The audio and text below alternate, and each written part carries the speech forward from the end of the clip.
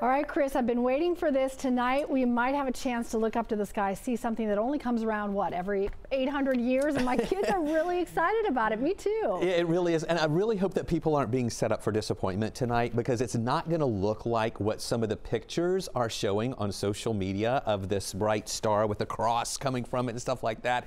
It's going to look like a double planet tonight, really just a bright planet, bright star in the sky tonight. And let me show you what's happening. This is the great conjunction of Saturn and Jupiter in the sky. Now, it happens every 20 years. As you know here, the Earth, it takes it 1 year to go around the sun. Jupiter takes 11.86 years. Saturn takes up more than 20 years to go around the sun.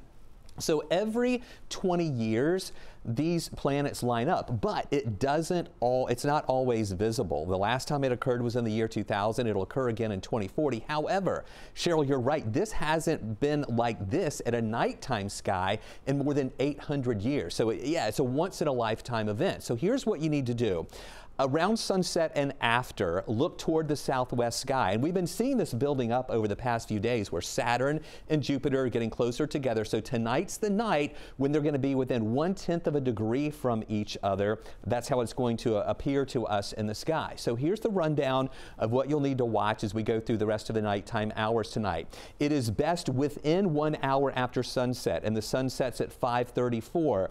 If you don't watch it pretty soon after that, it's going to be below the horizon after 7:15. So this isn't going to be visible all night tonight. Again, only about maybe a couple of hours after sunset. So look toward the southwest sky above the horizon. You'll be able to see two planets on top of each other, a really bright star out there. Once in a lifetime event, so be sure and check it out.